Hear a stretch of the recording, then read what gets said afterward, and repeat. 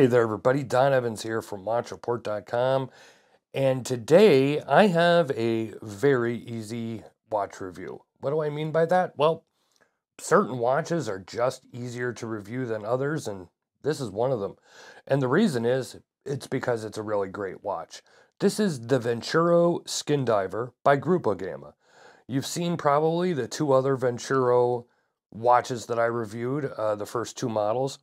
And I'm sure you've seen all the Grupo Gamma models that I've reviewed over the years. This one is a take, if you will, on the Grupo Gamma Dive Master, but it's much thinner, it's a smaller case, a little more of that vintage design.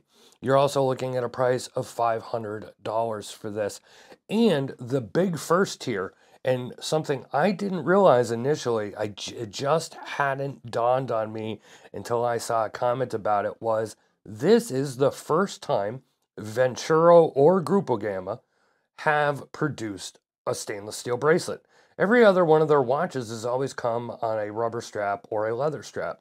And it just did not dawn on me that this is the first time they have produced a bracelet. And it's a great one as well. Let me go ahead and give you all the specifications. You're looking at a 40 millimeter case, a 41 millimeter bezel. So the bezel overhangs the case just a little bit. 12 millimeters thick or thin, depending on how you want to look at that. Now your bezel is stainless steel, the insert is stainless steel as well, and then it's coated in the black, and then you have the Super Luminova filled markers. 48.5 millimeter lug to lug, 22 millimeter lug width. You have a box sapphire crystal. This one here, the no date versions, there are three versions of this watch. This is the no date C3. There is a date C3 that's going to use the Miyota 9015. And then this one and the old radium version have no date, and that is the Miyota 9039. The bracelet has not only screws for the links, but also has quick change pins. This is a sandwich dial filled with lume, 200 meters water resistant, and as I said, $500. So when you go ahead and you look around at the case of the watch, you see that familiar 60s style SkinDiver case. Now, what is SkinDiver? Well, SkinDiver isn't technically, for scuba diving. It's more recreational style diving. That's why it's not meant to really be worn over a wetsuit. That's why they call it a SkinDiver. It does not have a dive extension on the clasp. Your standard normal clasp, but your flip lock, very nice, works very well, and the clasp doesn't like jet out, or excuse me, that flip lock doesn't jet out like while it's on your wrist, so it's not a cheap clasp. And let's stick with the bracelet here for a second.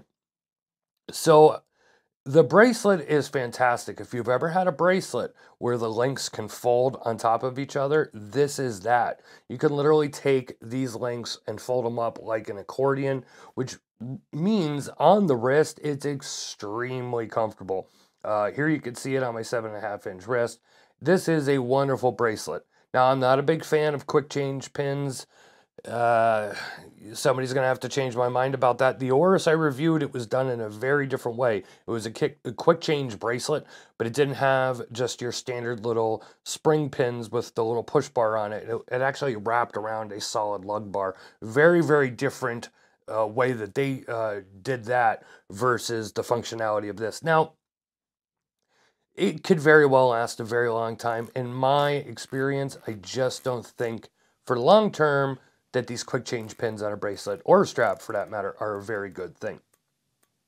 That said, I do love the bracelet. Very, very nice, very comfortable, very solid. You have your standard Venturo case back. Nothing extraordinary here, but it is a nice, solid case back. When you come around to the case here and the dial, I mean, it's pretty straightforward. You have a black dial, it's a sandwich dial, it's filled with lume all over the place, same as the bezel.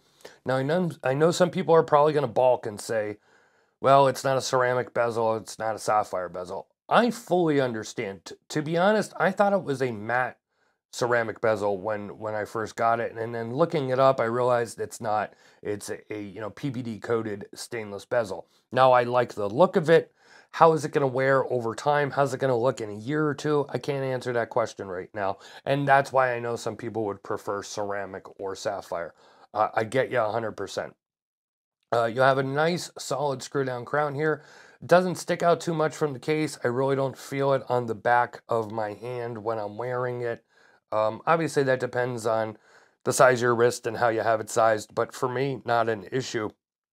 Bezel is super easy to grip, super easy to turn. When I say super easy, I mean it's not rolling around, but it's a nice, clicky bezel, the type of bezel that you want on a dive watch. You have the Miyota 9039. I'm a big no date fan, and the fact that, of course, this is a no date movement, so no phantom date wheel there when you pull out the crown and everything like that. I mean, like I said, this is an easy watch to review because it's just a darn good watch.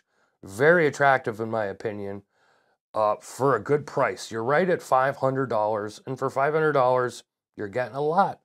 I mean, yes, you could probably want ceramic or sapphire for that bezel insert. That's probably the only thing missing. But the fact that it's not and it has the PVD coated steel bezel, it's a little more vintage style. So I kind of get what they were going with there. If you want to see more about this, there's going to be a ton of links in the description below.